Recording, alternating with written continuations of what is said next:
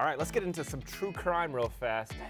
This is a fascinating podcast people need to check out. It's called Run, Bambi, Run. Have you heard about this? I did hear about it. This is a fascinating case about a police officer who was also a Playboy Club bunny. Killed her husband's ex-wife. Then escaped from prison. Has been on the lam since 1990, and y'all can't find this girl. I mean...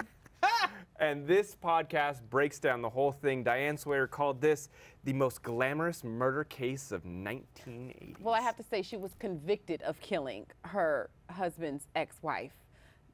We don't know if she done did it, well, but the evidence says... she refused to take a lie detector test, so everyone said she done it. She done did it.